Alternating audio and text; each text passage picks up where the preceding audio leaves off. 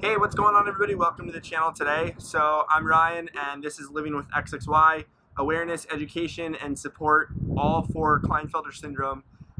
Today's Thursday, and Thursdays for me are all about testosterone. Now, I use testosterone cyprinate. I use this big vial. I try to get this big vial because I want, when I travel, I don't want to have to deal with the constant headache of transferring my prescription to wherever I am. But now that we're stay at home, this vial will last me quite some time.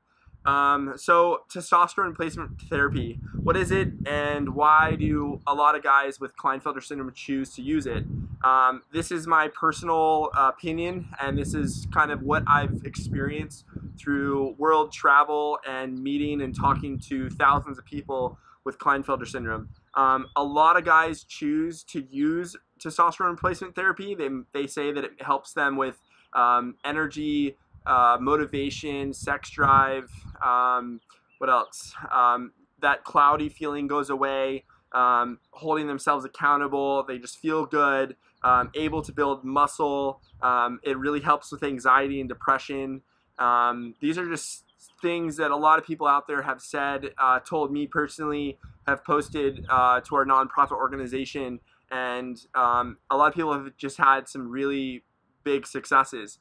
There are people out there that have Klinefelter syndrome that also use estrogen blockers. Others choose not to use testosterone at all. I actually have a couple of really good friends that don't use testosterone, and their body makes just enough to where they feel like they don't need testosterone replacement therapy. So this video is all about kind of just my life, my experiences with testosterone, and I'm not telling you what you should and shouldn't be doing.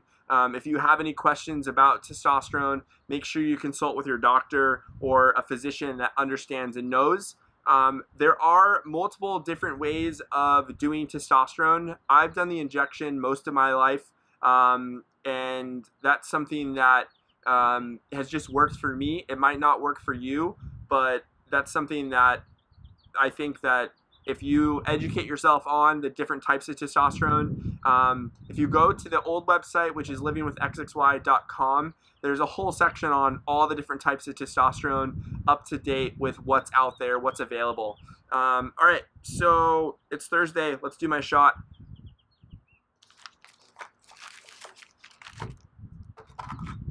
All right, so this is kind of my travel kit. I use a 23 gauge 1-inch needle to inject. I use a, what is this, an 18. So the pink, you never, ever, ever want to inject with a 18 gauge needle. It will cause you the most pain in the world. So I'm not a doctor, but I know from personal experience, this is something that you only draw with, you want to stay away from completely. It's a little windy. So those are my needles. This is my testosterone. Some people warm it up so it's a little more viscous. It's a little not as thick, so it goes in easily. I have 2 gauze strips, a Band-Aid, and 2 alcohol strips. This is also what I carry my needles in when I travel. And I have an auto injector, which I left in my bathroom, so I'm gonna go grab it really quickly.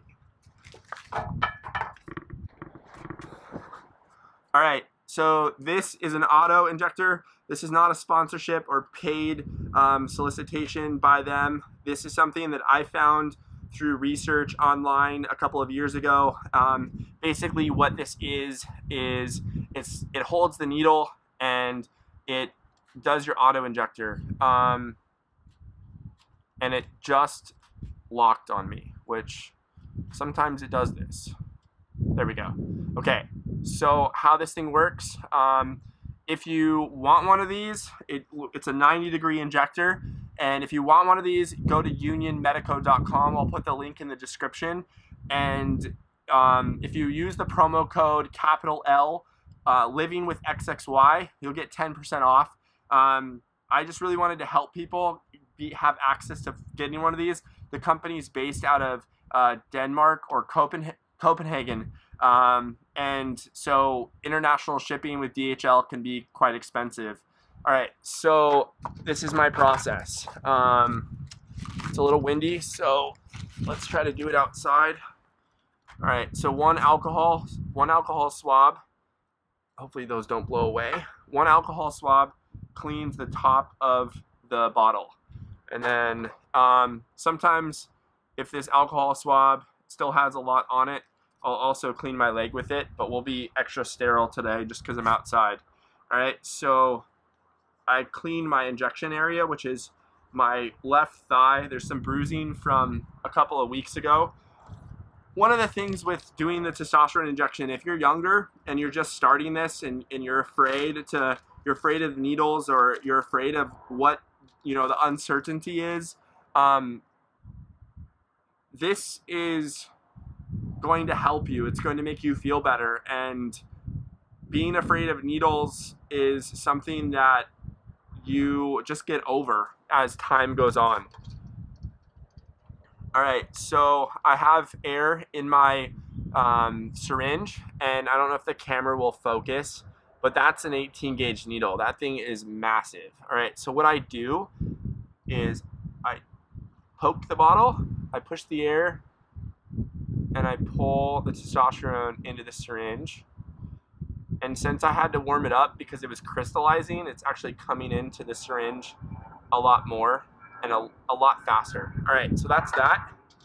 And then I will recap, and I'll pull a little bit of the testosterone out of the needle. All right, so that's that.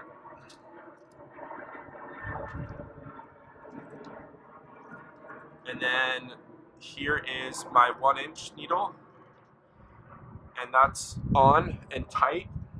I'll clean that up later. And then the Union Medico, I cock it back and I just pop it in just like that.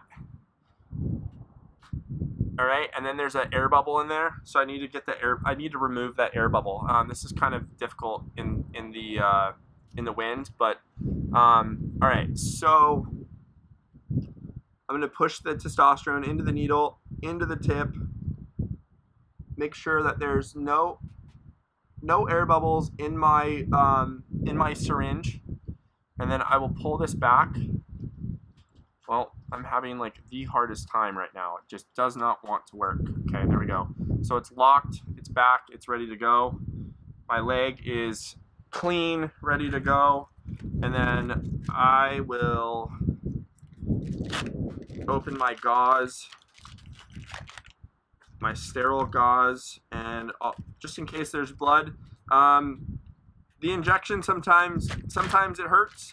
Most of the time it doesn't. It just depends on how relaxed your leg is and how mental you are. One of the mental things with doing this testosterone injection is the more you think about it, the longer it takes to do. And the longer it takes to do, you'll go the whole day with having your testosterone drawn up in your vial and thinking about it mentally, when this, that, and you're just like constantly like thinking about when and how and all that stuff. All right, so my leg is relaxed, and this is for everybody out there. This is for all of you. Last time I had a little bit of a bleeder, so we'll just do this.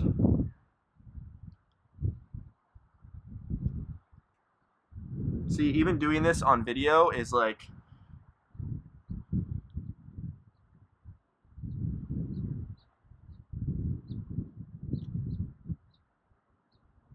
didn't even hurt.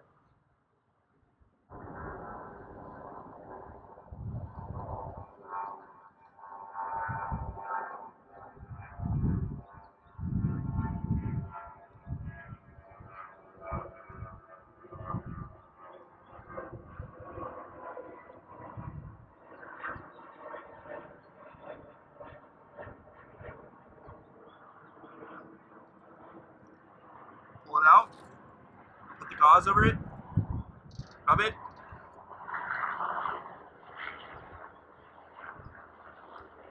All right, there's no blood.